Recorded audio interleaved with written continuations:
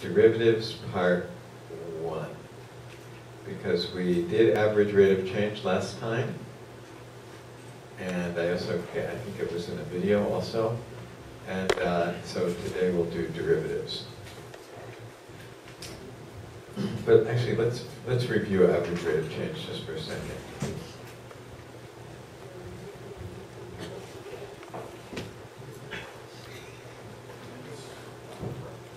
Okay, so we did this last time, I think, but let's just review it because it's, derivatives are about the same thing. Very much related. So, it says calculate the average rate of change of the given function. So here's a function here. And so they want you to figure out the average rate of change. And here they want you to do it between 0 and 2. So for example, at 0 you can see the height of the function is what? -3. So in other words, when x is 0, y is -3. And when x is 2, y is 6. So how much did the height of the function change between 0 and 2? Went from -3 to 6, so it changed by 9, right? By positive 9. And over what distance did it take? How much distance did it take to change from -3 to 6? It went from 0 to 2, in other words, an interval of 2. So what was the average rate of change? 4.5, right? Anybody not get that? If you don't understand, raise your hand. Okay. So if we were going to draw that picture, what does it look like? So we said at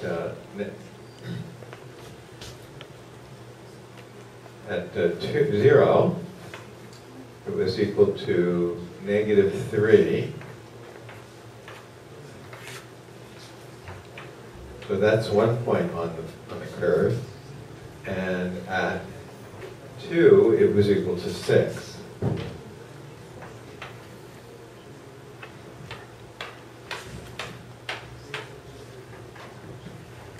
That's another point on the curve, and another one is at 1, it was equal to 4. Okay, does everyone see that? So we don't know what the function looks like in between. In fact, maybe it's not even defined in between, but let's just pretend we knew what it looked like. Let's just suppose it looked like this. Something like that. Okay, they didn't tell us that, I just did that. Okay, but suppose it did look like that.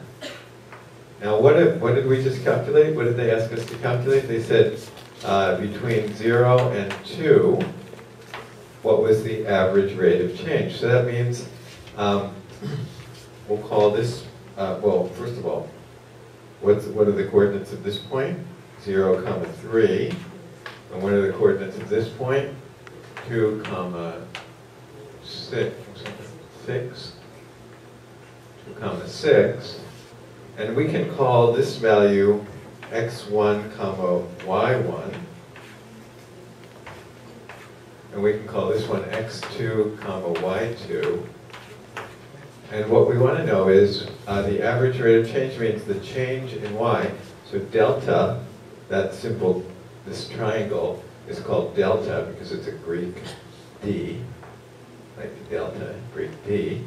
So delta means, we use that to signify change in, so this means change in y.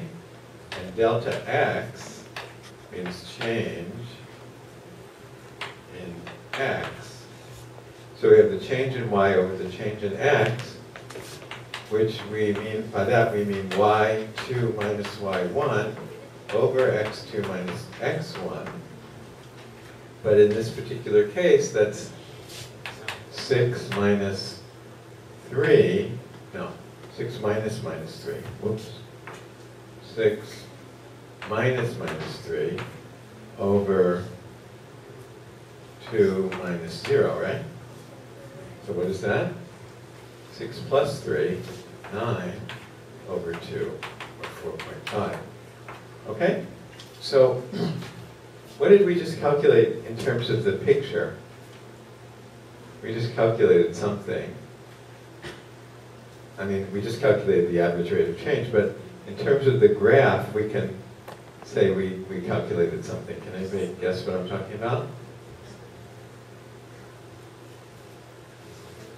What did we just calculate? This 4.5 is what? In terms of this picture, can you say anything? Isn't it the slope also equal the slope of the line from, let me call this point A, and let me call this point B. So it's the slope of the line from where to where? From A, that connects A and B, right? From A to B. Does everyone agree with that? So the average rate of change is also that slope. Right? Everyone agree with that? Okay. So we talked about now the average rate of change. Does anybody have a question about it? Let's see. We did these problems. So I guess you did all of these, so you understand that. How about, let's take a look at this one though, just before we go on.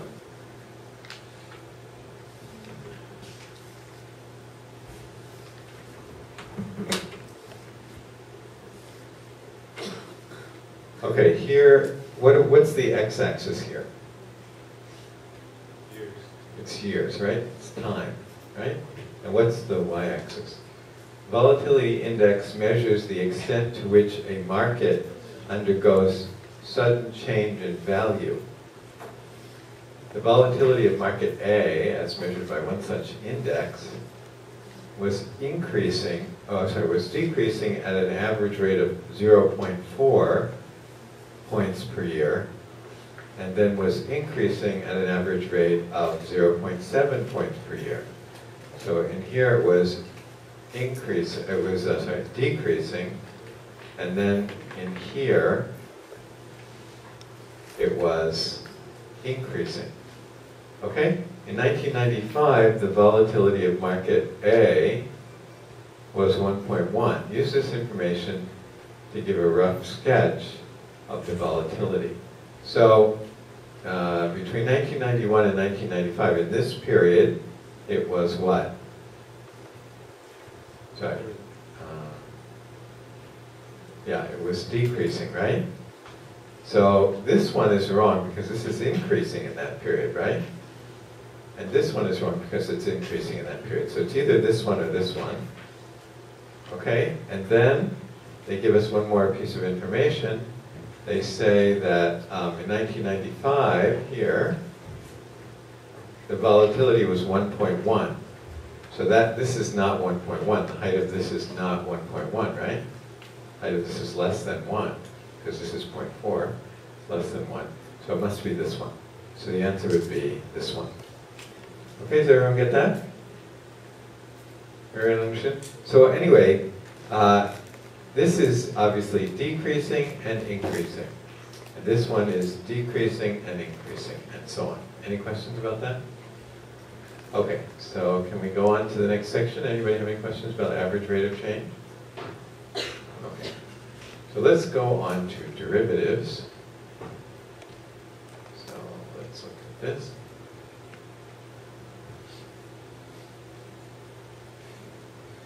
So estimate the derivative from the table of average rates of change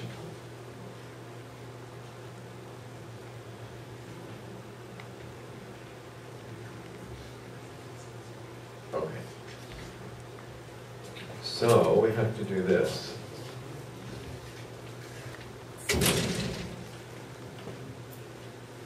So suppose that we have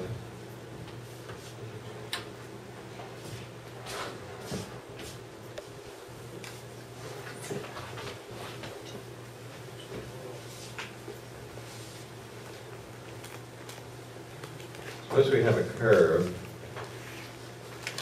that looks like, let's try y equals x minus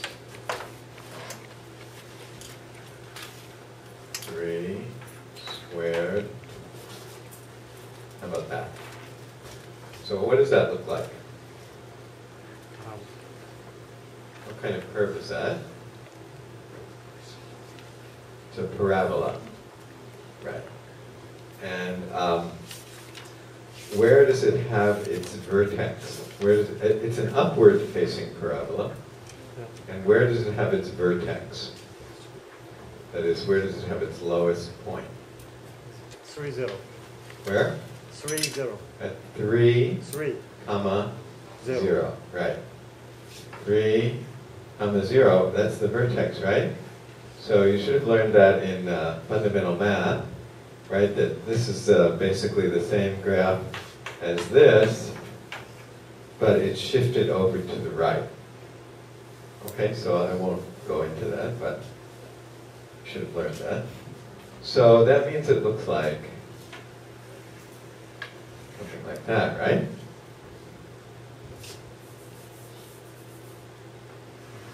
Something like that, right? Okay, now, what's the value at 4? When y equals 4, what is x? I'm sorry, when x equals 4, what is y? 1, right? And what's the value at 5? 4, right?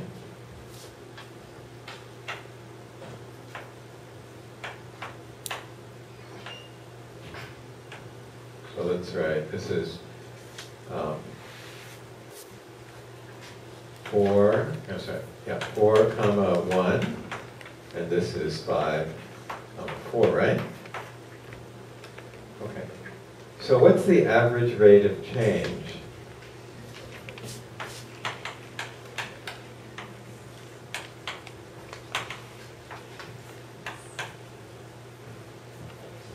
Between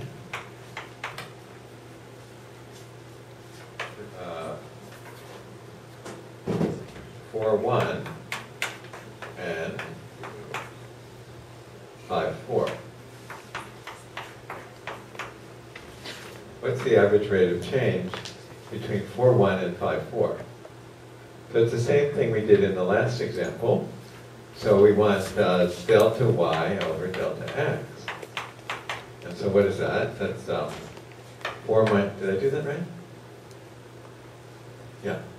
4 minus 1 over 5 minus 4, right? Is that right? Did I do that right or wrong? Everything okay? Okay. So what do I have? What's that equal? The average rate of change is 3, right? Okay, and that is also the slope of what? No. Well, no. The slope of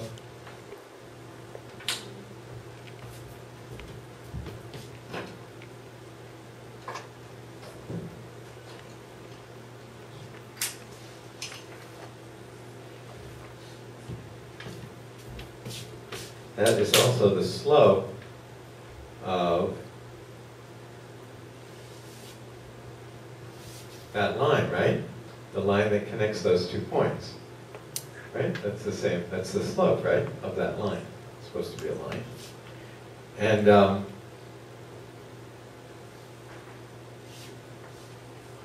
okay? Now, okay.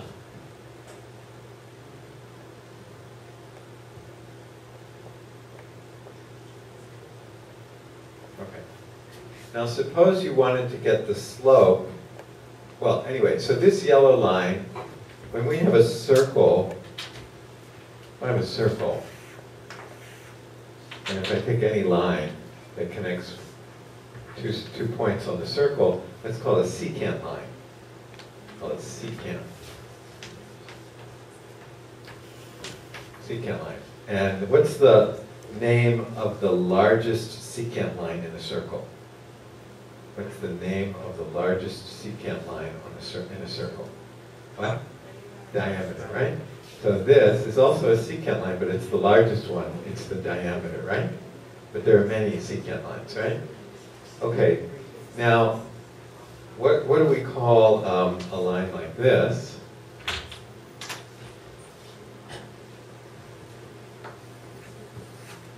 What do we call a line like that blue one? Called a tangent line, right? Tangent line. Okay? So, now, going back to this picture, we just said that the average rate of change between 4 and 5 was, what did we say? 3.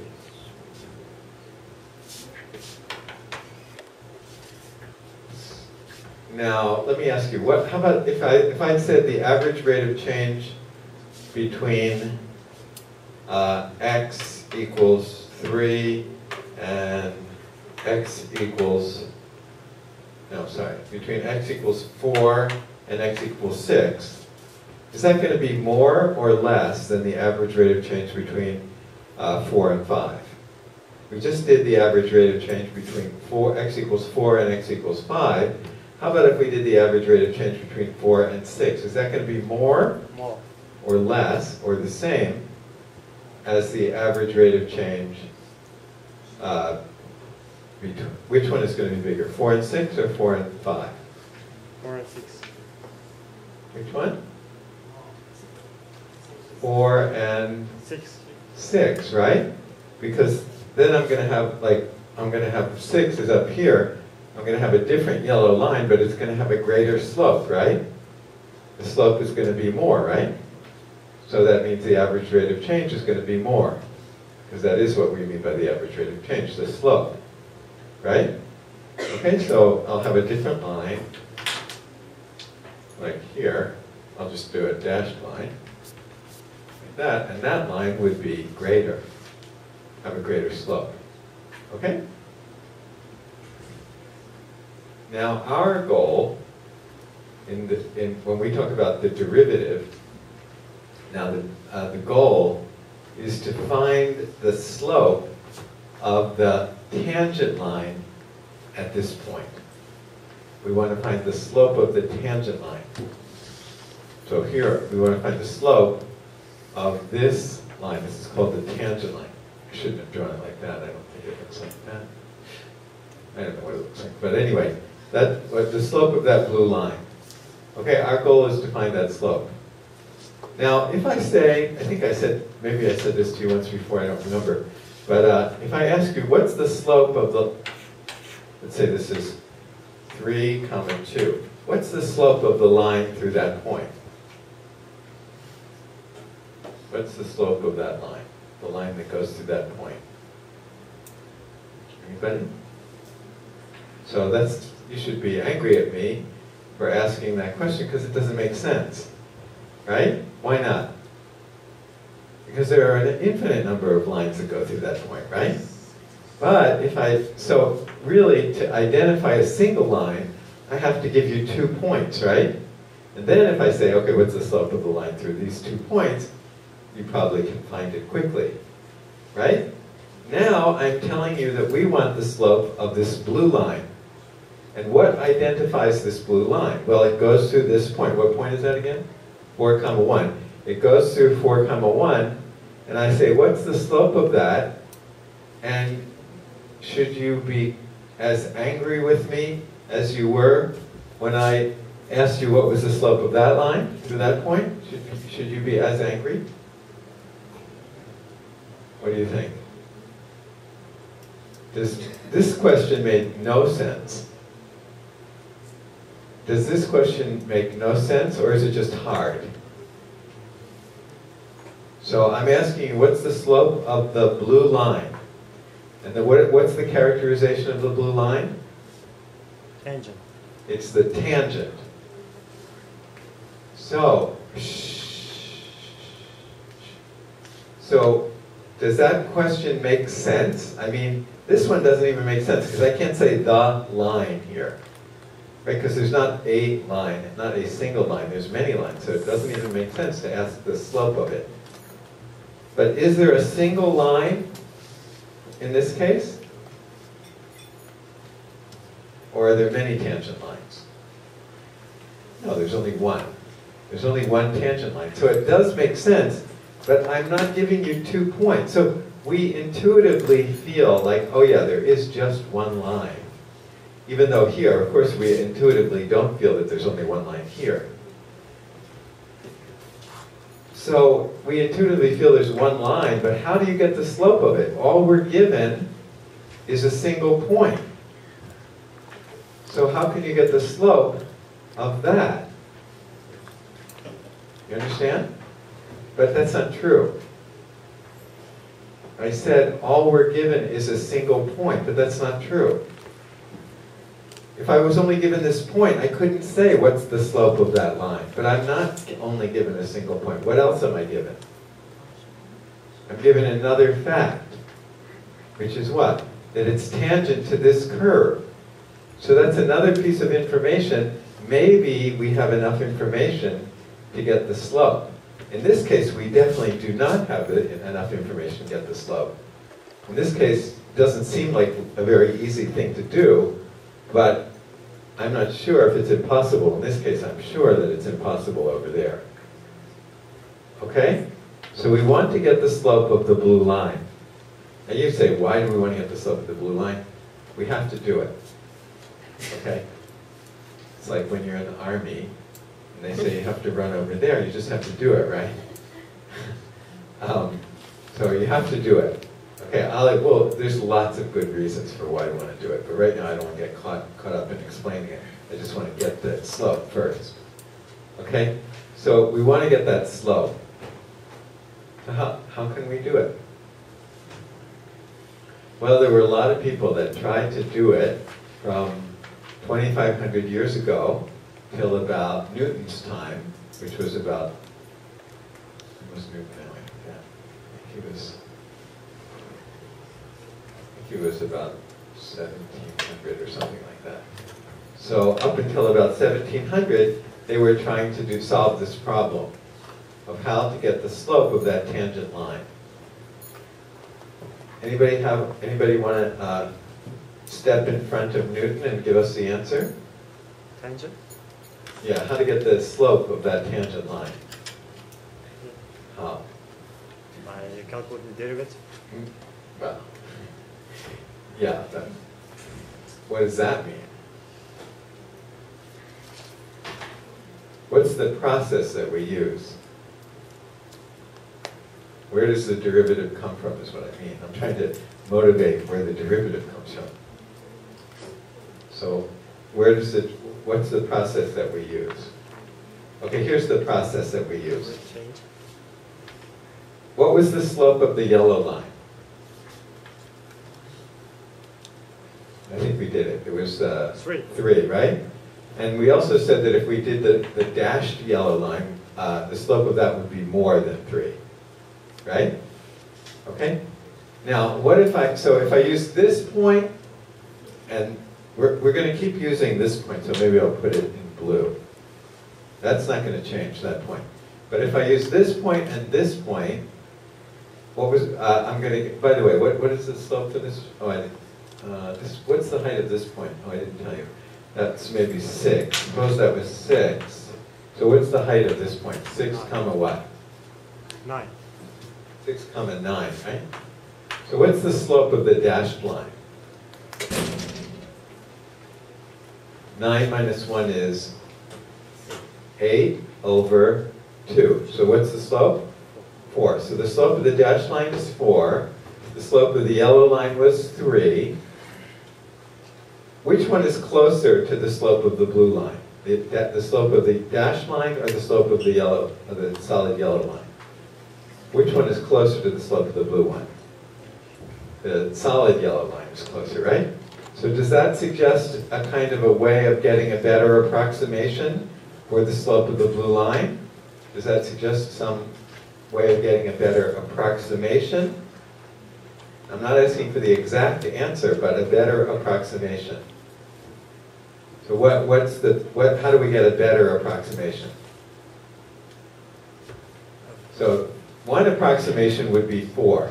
That would be if we use the slope of the dashed line. Another approximation of the slope of the blue line would be 3. That's if we use the solid yellow line. So what's a better approximation than that? Instead of using this point and this point, and instead of using this point and the blue point, how about if we use like that point? Wouldn't that give me a better approximation to the slope of the blue line? So like instead of 4 and 5, use 4.5 and 5. I'm sorry, use 4 and 4.5. Right? That would give me a better approximation, right? So it's, okay, so how about if I want a better one? Better approximation than 4 and 4.5, I could use what? 4 and 4.2, for example. Right? Does everyone agree? And if I want a better approximation, instead of 4 and 4.2, I could use 4 and 4.1. Right? And that would give me a better approximation of the slope of the blue line. Right? Does everyone agree? So what are we doing to get better approximations? What are we doing? We're not changing the blue point. We're changing the other point. And what are we doing with the other point? We're moving it closer to the blue point, right? And another way of saying moving the point closer is saying the x-coordinate of it is getting closer to 4. Right? The x-coordinate was 6. Then we moved it to 5. Then we moved it to 4.5. Then we moved it to 4.2. So what are we doing? We're letting the x-coordinate get closer and closer to what? To 4, right? So do we have any tools for writing something like that? Letting something get closer and closer to something else? Yeah. What do I say? The limit as x arrow gets closer to 4. Right? Of what? Okay, so that's what we're doing. And what are we, and so we're we're going from 6 to 5 to 4.5 to 4.2 to 4.1 and so on. And each time we're calculating what? The slope of the secant line, right? Each time we're calculating the slope of the secant line. So how do I write the slope of the secant line? Here's the function, right? Give me the coordinates of this point again. What's the coordinates of the blue point again? 4, 1. Now, there's another way to write that, and that is like this. Do you disagree or not? Is that correct or wrong? That's true, right? It's 4, comma, f of 4. And then there's another way to write this, right? Or let's say this one. Another way to write this. How can I write that? 5, comma, f of 5, right? Okay? Now, going back to this again, we're letting the values get closer and closer to 4 on the x-axis, and each time we're calculating what? The slope of the secant line. So let's write down a formula for the slope of the secant line. What is it? It's 4 minus 1, 5 minus 4, right? But more generally, it's what? Instead of calling this 5 and f of 5, let's even change it one more time and call it x, comma, f of x. Okay, it's f, comma, f of x in general. Does everyone agree with that? It's f, comma, f of x. So, if let's say I use this one for this point, and let's use this one for this point. So give me the formula for the slope. using this formula for this point, or this notation for this point, and this notation for this point. What's the slope? What's the slope? It's y here minus this y, right? So let's write that. F of x minus f of 4.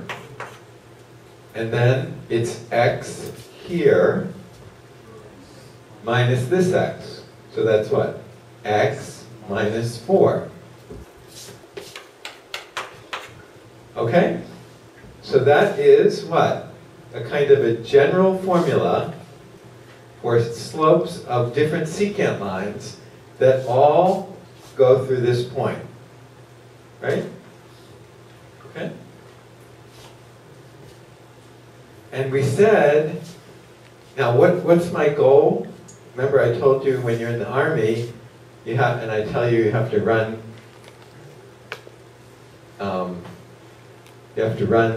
down to the Marushoko and back, then you just have to do it, right? And here I told you, what do you have to do? Our goal is what? To find the slope of the tangent line, the blue line. And how did we, and we said that if we let x get closer and closer, we get better and better approximations to that slope, to the slope of the blue line. And here's what we said, by letting x get closer and closer to 4 of this gives us better and better approximations. Okay? So this is the goal. In fact, this is called the derivative. This is called the derivative. This is what the next at least 3 weeks of our class is about. Is this, or the slope of the blue line. Okay?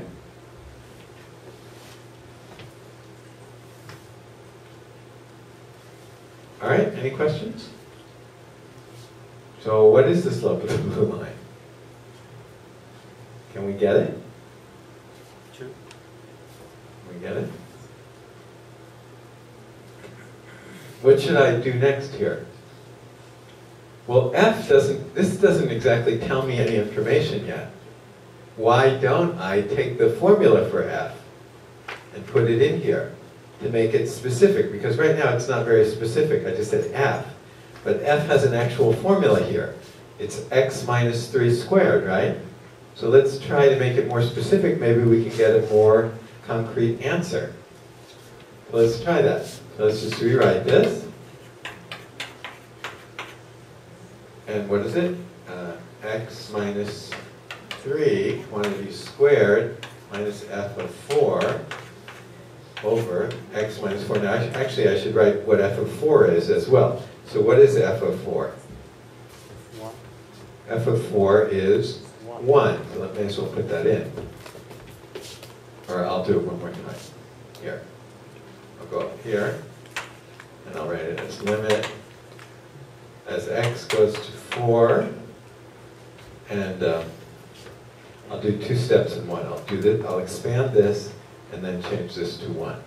So this is x squared minus what? 6x plus 9 minus 1. Did I do that right? Over x minus 4. Did I do that right? Is that right? Okay.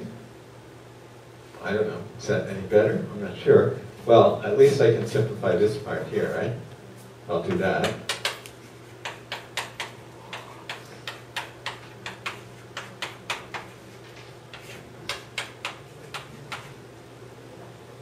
Okay.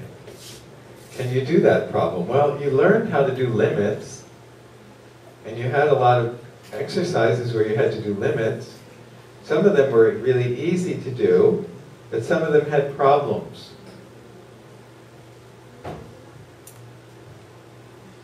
This one has a problem. Right? Okay, can anybody help me out here? What's wrong? I think I did something wrong. Did I do something wrong? Plus 8. Plus 8 should be. Okay, plus 8, but still, I don't think, yeah, you're right, thank you. Plus 8, but I don't think still. Does that factor? down it. Does that factor? Oh, x minus, oh yeah, it does factor. Oh, good, okay, so I didn't do something wrong. So this one doesn't seem, this seems to have a problem, right? What do I mean by saying it has a problem? Because we're getting 0 in the denominator. But we had similar problems before, and sometimes they worked out. And what did I mean by work out? Sometimes you could cancel the 0 in the denominator. And in fact, you can here. So what I can factor the top part as what?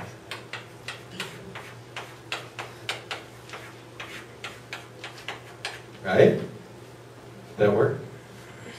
Yeah. Yeah. Okay? And now this limit might be easy to do. Because I can cancel those. So what do I get? Is that right? Oh yeah, that's right. Okay? So what do I get for the answer? 4 minus 2 is what? 2. So it may be we got the answer. Maybe we got what answer? The answer of running down to Marushoko and back. Right? What was our goal? Here, it wasn't to go down to Marushoko and back. It was to do what? To get the slope of the blue line. Now, according to our calculations, the slope of the blue line is what? 2. Now, does it make sense that it's 2? What do I mean by, how can we check? Well, we can't check for sure, but what was the slope of the dashed yellow line? I think that was, what was that, 4? I think it was 4. And what was the slope of the next line? 3. So maybe the slope of the blue line is 2. And according to our calculations, it is 2. Okay? Well, that's a kind of miracle, if you ask me. Without limit, we could never have done that, because that's kind of a miracle. Because we found the slope of a line where we were only given a single point. Now, it's not really a miracle, because we were also told an additional fact, which was what? That it's tangent to the curve. So it's not completely a miracle, but it's still kind of impressive that we could get that. Now, right now, it's just a geometric fact that we got here. It doesn't seem to have any relationship to anything. Like, it doesn't have any relation to business, doesn't have any relation to physics, doesn't have any relation to anything else. It was just like a geometric fact. We just were able to find the slope of the tangent line. Okay, but it turns out that you can apply it many, many places. But we got it. Okay, does everyone see what we did? That's the general process that we want to follow. Now I want to make it a little bit more general. I want to make it a little bit more general. So what would make it more general than what we did? So here's what we did. What would make it more general than that? There are 2 ways that we can make it more general. What are they?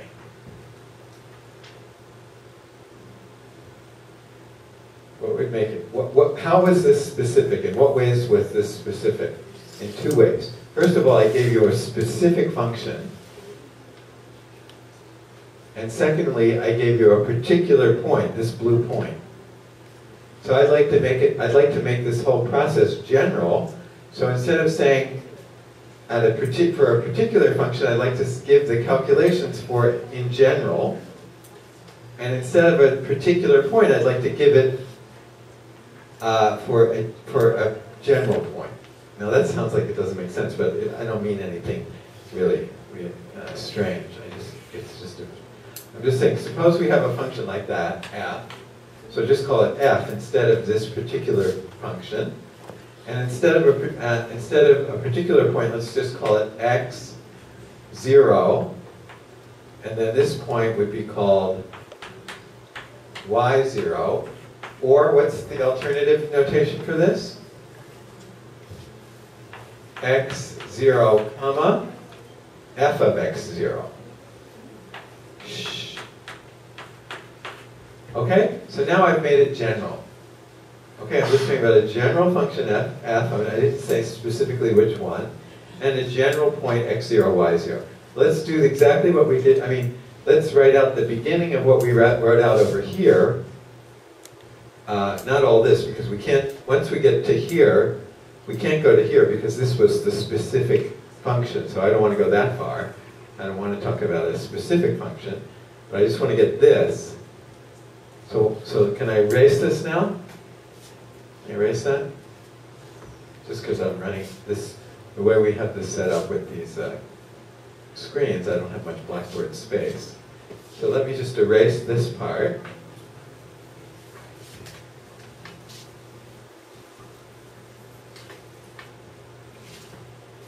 And write it in general. So instead of going to 4, I want to go to what? x0. So let me write that part.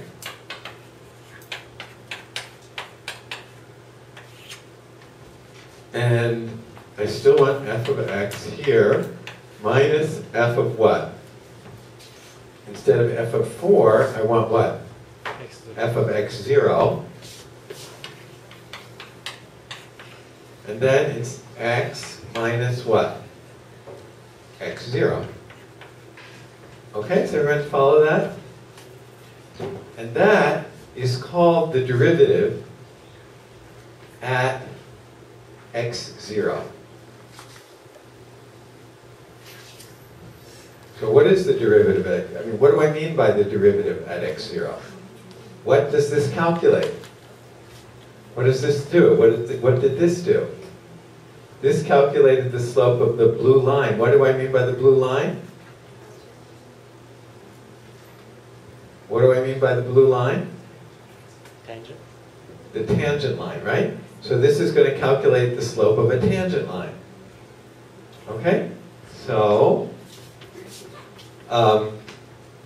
that's it. Okay? That has a name, it's called the derivative, but anyway, for now, let's just say it calculates the slope of the tangent line. Now I just want to make one more last change to this. Here was x0, and then we took like another point up here, right? And we calculated the slope, right? And we called this point x, right? I called it, at first it was like 5 and 6, but in general I called it x, right? So this was x and this was x0. Now I'm just going to do one more thing, and I'm just going to call the distance from here to here. First of all, what's one notation for the distance between here and here? How many people are studying their Japanese today? I think at least half of you are doing your Japanese homework. Okay, but that's all right. I guess I can't worry about that. But the thing is that if you're going to do that, don't blame me if you don't get an A. I mean, I don't mind. I assume that you know enough so that you don't need to pay attention. So that's okay if that's the case. But I just don't want to feel bad if you don't pass the course or if you don't get a good grade. But anyway, so what's one name for this? The distance between here and here, one name for that is delta x. Okay, but a lot of books, a lot of the time they'll also call it h. What's the difference? Call it h or delta x, doesn't matter. So what is h equal to, or what is delta x equal to? It's x minus x0. In other words, h is x minus x0. Okay? So they call that h often. So, what is this then? I just said, x minus x0 can be called what? Can be called delta x. Sometimes we'll put delta x there. In fact, but in this book, or at least right now, sometimes I think, even in this book, sometimes they'll use delta x and sometimes they'll use h. So just have to get used to either one. But right now they're using h. So what is this equal to? H. So let me put that.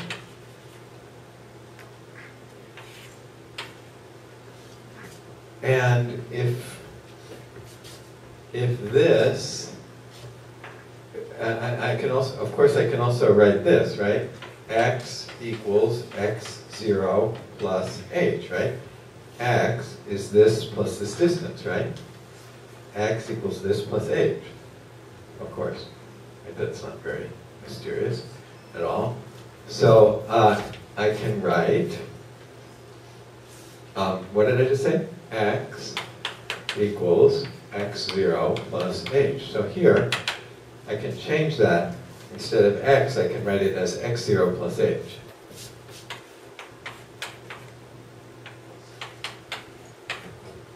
And then minus f of x0. And now, remember we said the limit as x goes to x0. Let's look at that picture again. The limit as this moves closer and closer to this. What does that mean about h? If this is moving closer to this, what's happening to h? It's shrinking, right? It's getting smaller. In other words, h is going to 0. So instead of writing x goes to here, I can also write h goes to 0. So that's usually the way they write it. And that is called the derivative. Okay? But all it is this or this. In other words, all it is the slope of these different lines, and they're approaching the slope of the blue line, and that's what we want. The slope of the blue line, and we just if we do the limit, we say that we get the slope of the blue line. Okay, so this is the formula. Now, if you wanted to replace that, instead of h, you could use delta x over here, because h and delta x are the same. So some books will say delta x goes to 0, x0 plus delta x, delta x. Okay, so you can call it h or you can call it delta x, doesn't matter. Okay? And this is called the derivative.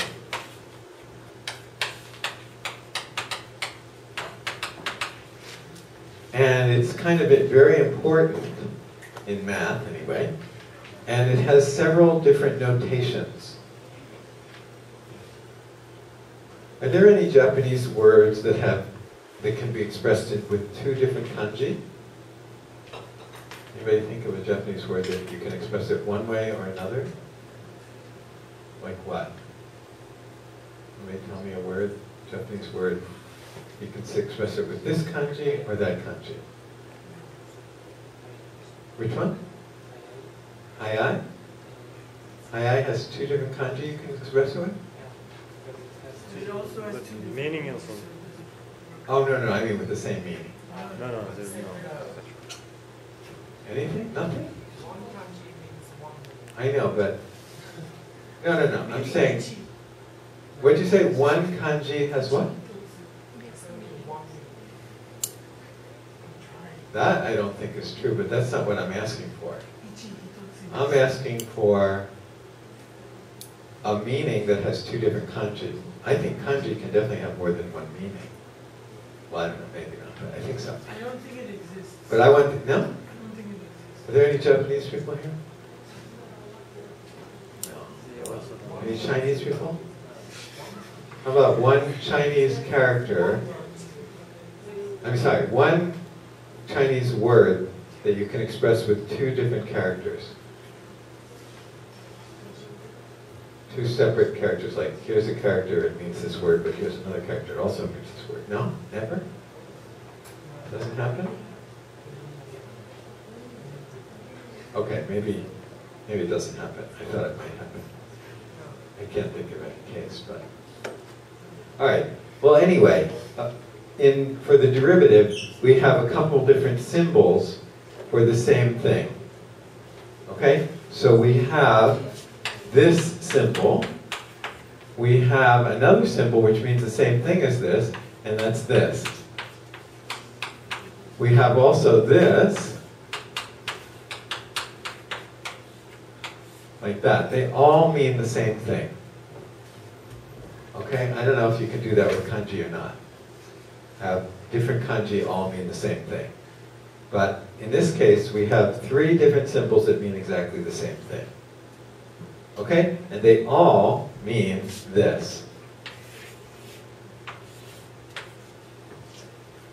But what is this again, in concrete terms? In terms of that picture over there, what is it? Slope The of slope of the tangent line. Where? Which tangent line? H0. The one that goes here. In other words, the one that goes through x, whose x-coordinate is x sub 0. Okay? So this gives me the slope of the tangent line where x is x sub 0. And we got a specific example here, and what was that slope? What was the answer? 2. Right? So we found an actual answer. Let's do another actual example. Somebody give me a function that you want to know about. Somebody give me a function that you want to know about. Anybody? Which one? What? I can't hear you. E to the power. Oh, come on. That's too hard. E to the power what? Twice x plus 3. 26 plus 3? But that's not a function, is it? E to the power 26 plus 3 is not a function, is it? Twice x. Oh, 26x, sorry. That is a function, but that's much too hard. Okay, give me another one. Yeah. Square root of x minus 1. Okay. Square root of x minus 1. Okay, still too hard. We're going to get to that one, and we're going to get to that one, but I'm just trying to... Okay. Actually, X squared plus 5. okay, that's good. I like that. That's good. Okay, so he said f of x equals x squared plus 5. Okay, good. Now, so first of all, what does that look like? So plus 5 means 5, and it's a parabola, right? And it goes through this point. Right? So it's a parabola like that. So when x is 0, what is f? What is y? When x is 0, y is 5. When x is 1, y is... When x is 1, y is 6. When x is 2, y is 9, right? Okay, good. All right? Now, suppose I want to know the slope. So first of all, it looks like this, right?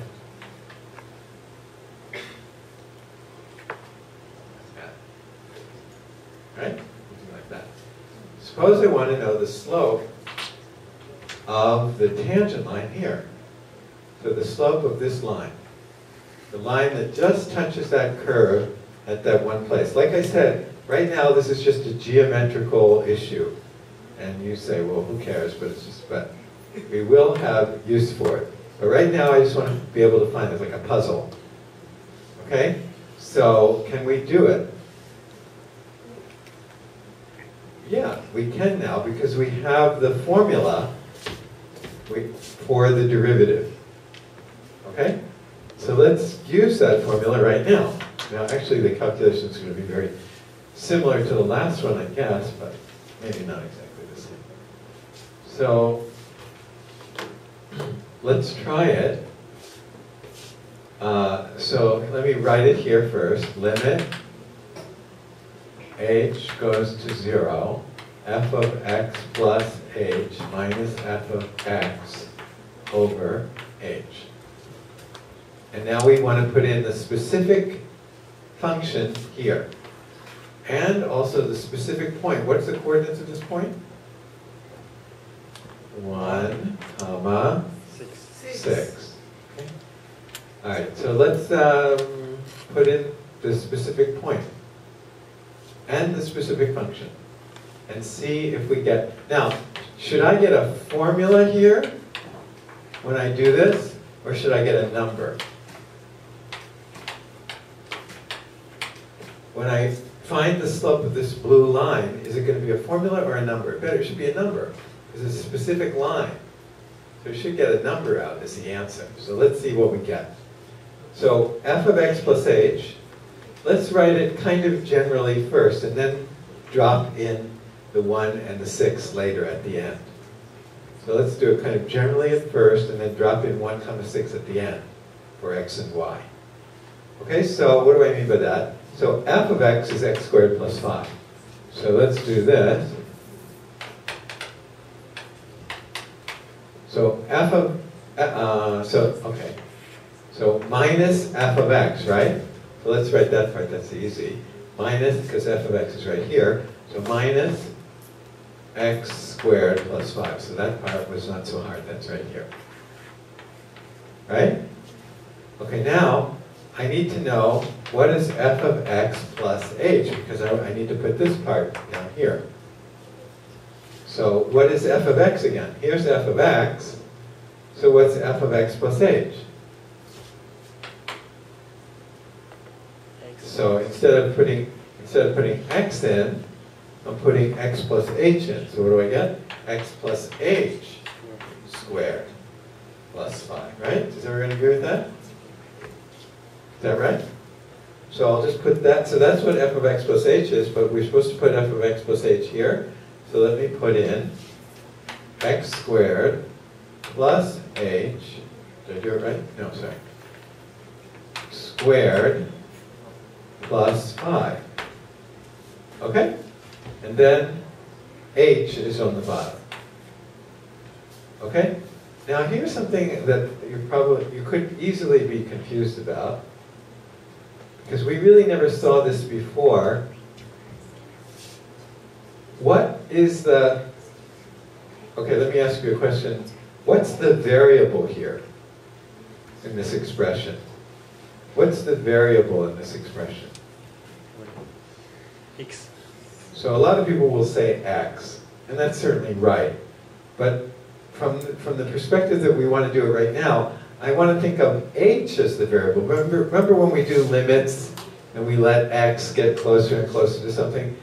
That thing that we're letting get closer and closer to something else is the variable, right? In all those limit problems, that was the variable. It so happens that it's not x that we're letting get closer and closer to something, it's h. So really, we're treating x as though it's kind of fixed, and h is the thing that's changing. Of course, x also changes in some other perspectives, but right for now, we're thinking that h is the variable.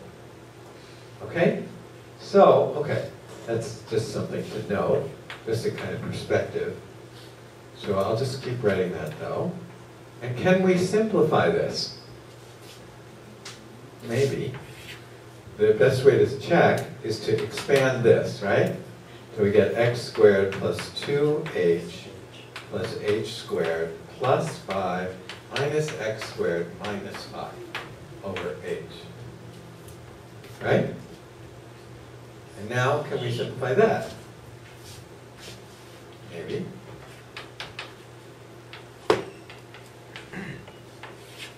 Now what? We can cancel that. Cancel that. So what do we get? 2h plus h squared over h. 2hx. Huh? There should be 2hx. 2h plus h squared. 2hx plus x squared. H squared. In the denominator. X squared plus 2h plus Hx. h squared plus 5 minus x squared minus 5. X squared cancels with that. 5 cancels with that. 2h plus h squared. No? 2hx plus h squared. That should be x. 2hx. I don't know. x is right. Did I make a mistake? Yes. Okay, where's my mistake? 2hx. 2h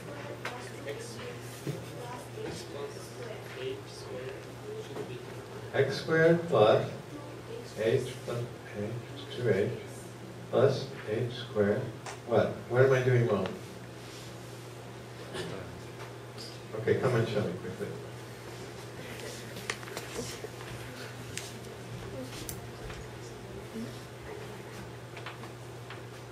Oh, thank you. Right, thank you so much. Thank you. Okay, 2hx, h squared over h. He's right, thank you. Okay, so now what? Now we ran into this kind of problem before. We said let h go to 0. What do we get on the top?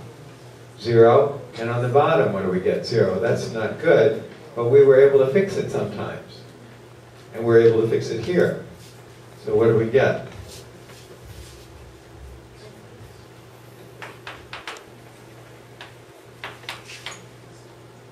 So we can cancel the h's and we get 2x plus h. Sorry. Yeah. Right. 2x plus h, right? Okay? And now I said, now I said h is kind of the variable here. Of course, x is also the variable, but we're letting h go to 0. Okay, this used to confuse me a lot. I don't know, maybe it doesn't confuse you. But it used to confuse me a lot. But anyway, so finally we get what? If I let this go to 0, all I'm left with is 2x. Right? And so, that's supposed to be the formula for the derivative.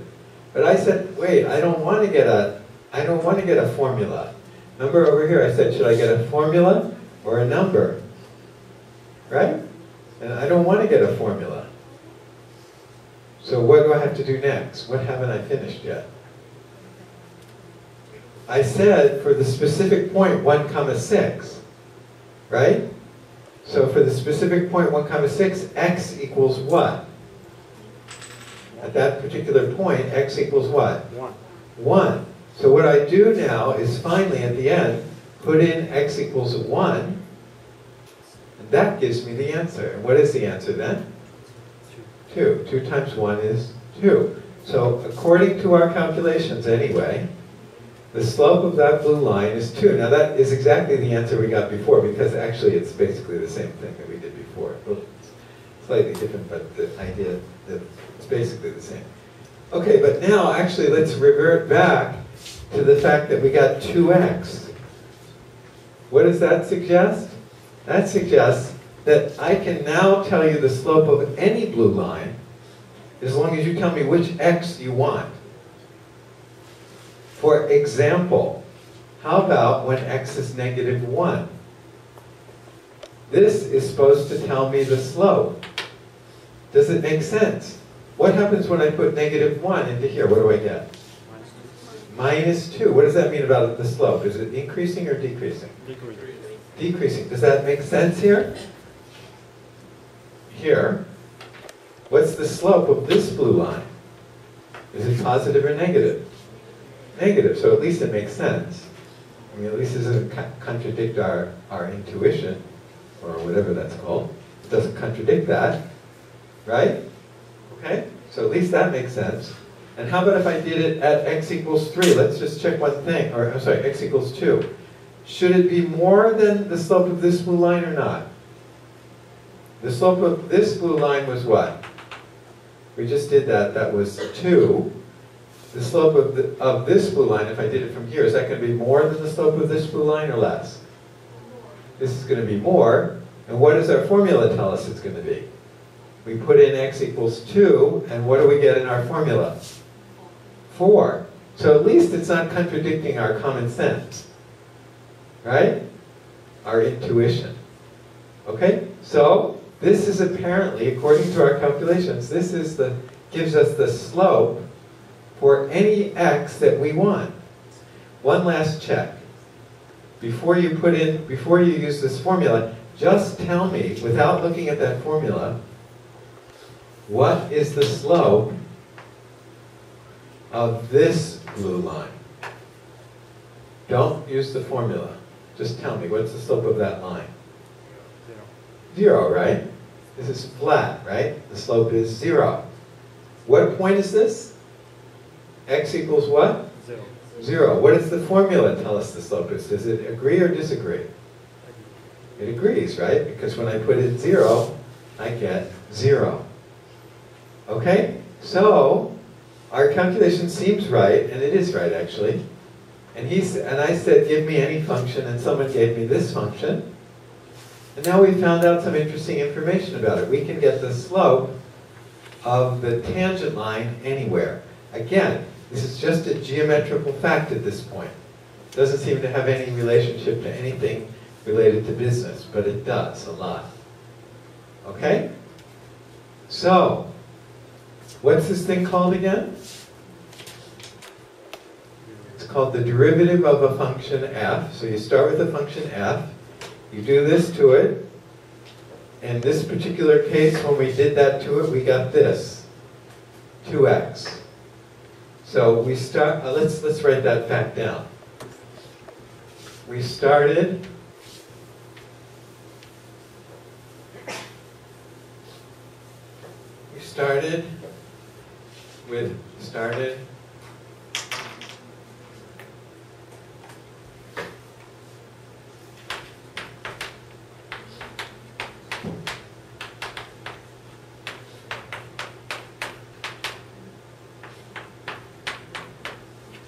with that. We put it into the formula, we went through all the calculations, we ended up with this. So the way we record that fact is we say f prime is equal to 2x. Or we can write it like this. So if f equals this, then f prime equals this. Or if f equals this, then the derivative of f is this. And what does the derivative tell us? It tells us the slope of tangent lines for any x. Okay? Now again, I know it's still kind of abstract. What the heck? Who cares? Right? I understand. It's not concrete yet. But that's what we've done so far. I'll try and make it concrete soon, but I have to do it step by step. So, or instead of writing it this way, you could write it this way.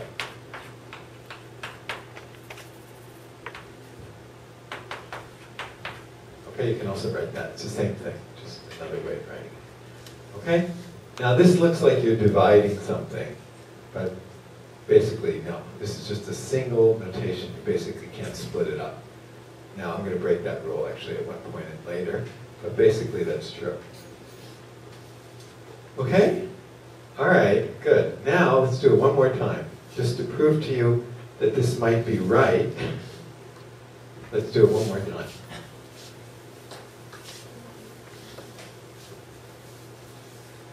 Okay, give me a simpler function than he gave me. A simpler function than he gave me. 2x, perfect. Okay, so instead of starting with this one, let's start with a simpler one. So let's start with, I'll make it a little more complicated. F of x equals, let me make it 3x plus 1. Okay, it's simpler than the other one, right? Why? In what sense is it simpler? The other one was second degree, and this one is called first degree or linear, right? Okay? All right, now, if we do these calculations, what are we getting? What is this all trying to give us? In terms of the picture again? The slope of the tangent line, right? The slope of the blue line. But what is that going to do? What are we going to be doing in this case with such a simple function? First of all, what does this look like? Just a straight line with y-intercept 1 and slope of 3. So looks like something like this, right? So again, when we do this, what are we doing? We're getting the slope of the tangent line. Now over here, the slope of the tangent line was changing all the time, right? Here it was negative, here it was 0, here it was 2, somewhere something else, something else. It was changing all the time. But that was a more complicated function than this, right? What about here? Is the slope changing all the time? No. In fact, it's never changing, right? This is a straight line. The slope is always the same, right? So if we do all that hard work, what better our answer be? What must our answer be? After we do all those long calculations that we're going to do, what must the answer be? It's supposed to give us the slope of the tangent line. The tangent line is the same as the line itself, right? It's the same line. If I talk about the tangent line right here, what line is that? It's the same as the line. So what better the answer be at the end of all the calculations? Better be 3, right? Because that's the slope of this line, right? So after we do all those calculations that I wrote over here and then I erased, I hope that I get what answer? 3. And one more fact, I hope that I get 3 no matter what x I put in there. Right? No matter what x I put in, I want to get 3. Before, the answer was this. That answer depends on x, right? If I put in x equals 0, I get 0. If I put in x equals 1, I get 2. If I put in x equals negative 1, I get what? Negative 2, right? So it depends on x. But I don't want the answer to depend on x here, because the slope doesn't change, right? So I hope that when I do all the calculations, I don't get a formula like 2x. I just get what? 3. Let's see if we get 3. Okay, doing the formula. So let me write it again here. There's the formula. Let's do that for this function this time. Last time we started with this function. Let's do it with this function. Now, I hope that at the end, I'm going to get what? 3. Right? I hope that at the end, I'm going to get 3. But let's see if it really happens. Okay? Or maybe it doesn't happen. Then we're wrong. We're doing something wrong. We don't know what's wrong. But if it's right, if everything works, we should get 3. After we start from here, go through all the calculations with this formula, I hope we get 3. So let's try it. So let's, here. Okay, let's say, the formula here is, so what do I put, what's f? 3x plus 1. But so we need 2 parts here, this part, and this part, this part, and this part. So this part is the easier one, so let's do that one first. F of x0 is what?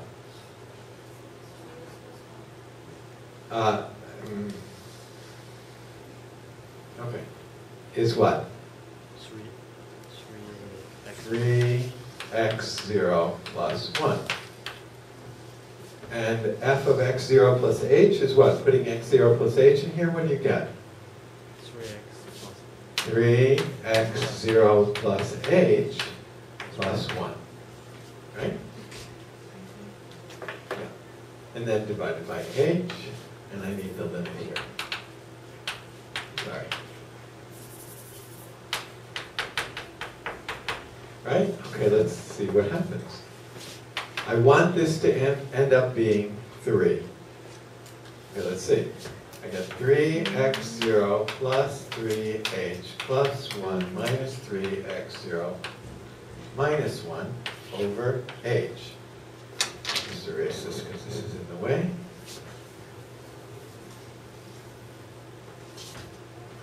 And now, and I forgot the limit again. And now, cancel with that, cancel with that. What do I get? Limit, h goes to 0, 3h over h. And what happens? The h is canceled, and I just get 3. Which is what? What we hoped to get. And we did. Okay, so this formula seems to work, right? With a derivative. Right? Okay, so we've done it 3 times at least. And each time we supposedly have calculated the slope of the tangent lines. Okay, any questions about this? All right, now, actually we went much further than I've done in this homework set, but still, this homework set should make sense now. So let's look at it.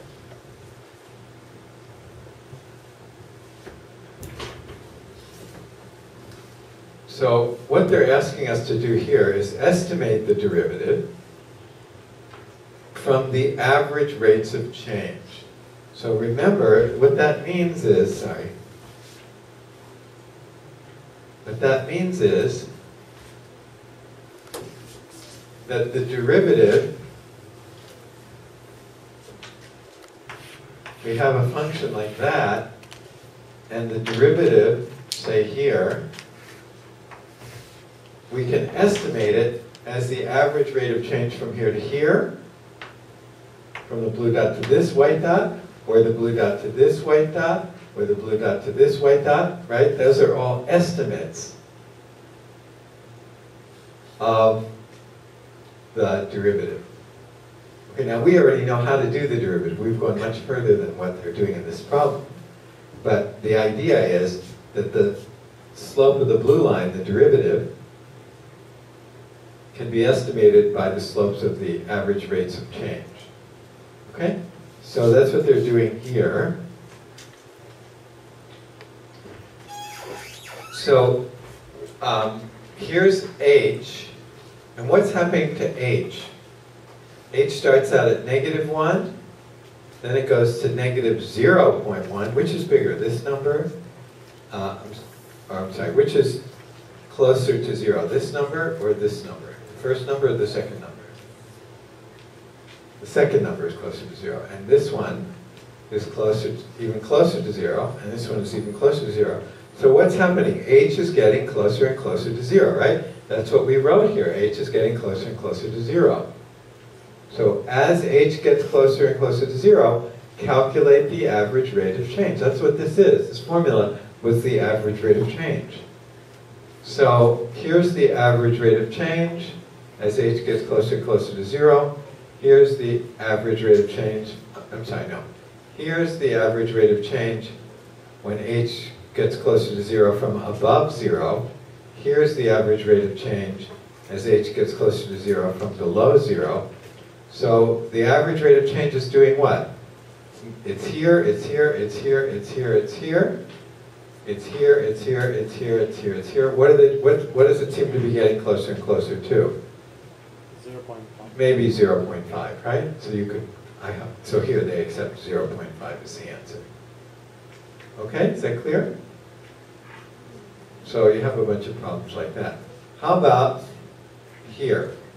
The graph of a function is shown together with the tangent line at point P. Estimate the derivative at the corresponding value. So what would you estimate the derivative is here? 0. So it means the slope of that red line, which is what? 0. Should be 0, and that's the answer, right? Okay, so everyone get it? The derivative gives you the slope of the tangent line. What's the slope of the tangent line here? The slope of that red line is 0, right? So you would put 0. Does everyone get this? Okay, another question. In the graph, say at which labeled point, so at P, at Q, or at R, the slope of the tangent is greatest and least, in the sense that -7 is less than 1. So where is the slope greatest? At P, Q, or R? R, right? The slope is greater here. And where is it least? At P, right? So answer is R and P. Okay, everyone understand that? Same thing here, and here, and here. Okay. All right, so let's go on to the next one. Derivatives algebraically. Oops.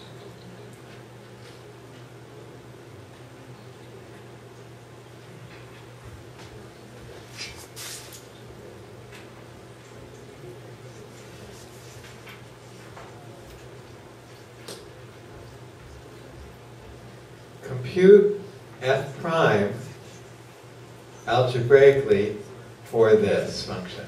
Well, we just did this, except we didn't use x squared minus 6. What did we do it for? Somebody gave me a function. What was the function they gave me? X squared plus 5, I think they said, right? It's going to be almost the same set of calculations that we just did. But instead of x squared minus 6, we used x squared plus 5, but it's going to be very, very similar. And the answer is actually going to still come out to be 2x. Okay, but you have to do it yourself to make sure. But the answer is going to turn out to be 2x. So if the answer comes out to be 2x, then what's the derivative at 9, when a equals 9? If the derivative is 2x, remember, the derivative was, where did I have it? I had it down here somewhere. 2x was the derivative. It's going to turn out to be the same answer this time, actually. 2x. So when a is 9, what's the derivative? 18, right? Put in... let me write that down. We had this function here, right? And what was the derivative? 2x, right? So if I want to know what's the derivative at when x equals 3, I write it like this. That means what's the derivative when x equals 3? So what's the answer? 2 times 3. This means when x equals 3, what's the slope? Okay, what's the answer? 2 times 3 is 6. Okay, if I want to know the derivative when x equals 5, that means what's the slope of the tangent line when x equals 5? What do I put in here? 5. So I get what? 10. Okay, everyone understand this notation? Okay. So here they're asking what's the derivative at 9? Here they're asking what's the derivative at 9, and the answer is, if the formula is the same, which it turns out to be, it is 2x, the answer will be 18. Okay, now how about this one? You don't even need to do the calculation here. Why don't I need to do the calculation here? What kind of function is this? It's a line. It's a linear function, right? So does the derivative, does the slope ever change? No, and the derivative gives us the slope. Do you know what the slope is for this line? It's -4, right? So what's the derivative for this line? Same thing. -4. So the answer is -4. It doesn't matter what a is. It's always going to be -4. Do you understand that? Okay? It doesn't matter what a is. No matter what you put in, what x value you put in, the slope is always the same. So the derivative will be the same all the time. It'll always be -4. Here, it's not the same. So you have to do the calculation. So I went through a couple calculations on the board, and this will be posted, if our video works, this will be posted on the internet, so you can watch it again. And you'll have to carry out a slightly more complicated set of calculations to do this one. Because we did something like 9x squared before, but this is plus x. So the calculation is just a little bit more complicated. Of course, I think they also do it in the book, so you can probably look at it in the book.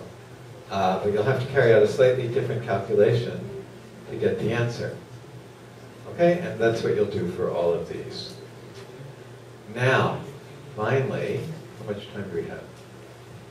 9 minutes. Okay, let me try and explain what use this is. by doing a problem like this one, or let's try this one. Okay. Anybody know where this country is? Okay, everybody knows Mexico. And this looks like the name of an oil company, and it is an oil production company. So they make what? Oil. Right. Okay?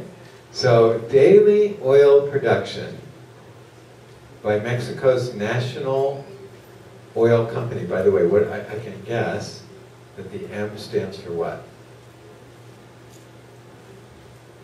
Mexico. And this is probably PE for petroleum. I don't know. Okay? Anyway, can be approximated by this. Millions of barrels. And T is between 1 and 9, where T is time in years since the start of 2000.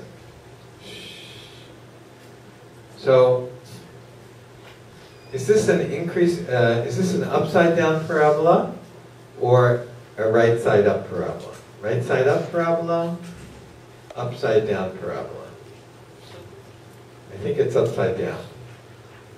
So, but I'm not sure which part of the curve this is, but what they're saying is that oil production, I think it's probably like this. Might look like that. Okay, according to that, it might start actually decreasing, but maybe they're only talking about this part of the curve. Okay? Between here and here, so it's increasing. I'm not sure if that's right. But, okay? So when T equals 0, how much oil were they making? T equals 0 means when? What year? When T is 0, what year are we talking about? 2000. The year 2000, right? When T is 0, how much oil did they make? This term is what? 2 points. Is 0. This term is 0, so the answer is 2.9 million barrels, right? Okay, everyone get that? Now, what do they ask you to find? Find the derivative function. Now, this is P instead of F, or instead of Y, so the notation for the derivative is not dy dx, like I have somewhere, or like I had before, not dy dx, we write it as dp dx. Okay, because P is taking the place of Y. Okay? Everyone get that? So P is taking the place of Y, so it's dp, and it's not dx, it's dt. T is taking the place of x. Okay? So they want us to calculate the derivative of this. But instead of doing that, because we don't have much time, let's talk about the meaning of that once we get the answer. What is it going to tell us? Why do they want us to calculate the derivative? Let's talk about that. So let's suppose this is production and this is time. So if we're calculating the slope, and that is what the derivative calculates, how about here? The slope here compared to the slope here. Which one is greater? At A or at B? A. The slope is greater at A. What does that mean? What's the slope? That's like the rate of change. That means as you move in time, how much increase do you get? Right?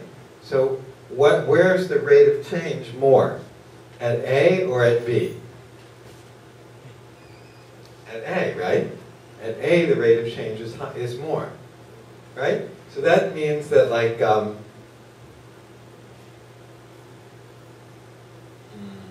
rate of change, what good is the rate of change in this case? Rate of change. Actually, not that clear, that particular example. It's not that clear. It's just saying that as t increases, you're getting more Oil production. more increase here than you are here, but that's not very clear actually. That doesn't really help us to understand it. Let's do one more. Let's do this one, the one before it. This is actually where this derivative comes from. They say a stone is dropped from a height of 350 feet. Let's say 350 meters instead of 350 feet. So a person's standing here, and they take a stone, and they drop it. And this is this distance is 350 meters, let's say. Okay? Now, its height is given by this function. So the height, h, or s equals 350 minus 16 t squared. But I'm going to change that to minus 9.8 t squared because I changed it to meters. So I want to change that. Okay? Now what does that mean?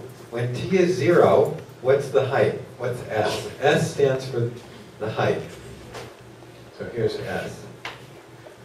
So when t equals 0, what's the height? 350, right? So at the beginning, it's 350. When t equals 1, what's the height? It's 350 minus 9.8, which is less than 350, so it's fallen, right? When t equals 2, it's fallen more, right? When t equals 3, it's fallen even more. Now, what's happening to the speed of this, or the velocity of this rock? Well, like most rocks, as it falls further, it's going faster and faster, right? Okay, what is that? How do we talk? What is speed? What does speed mean? Kilometers per hour, right? Kilometers per hour, km per hour. In general, speed is the change in distance, s stands for distance here, divided by the change in time. Right? How far it's gone over a certain time interval. Right? That's called speed. So what's happening to the speed? No. It's going faster and faster, right?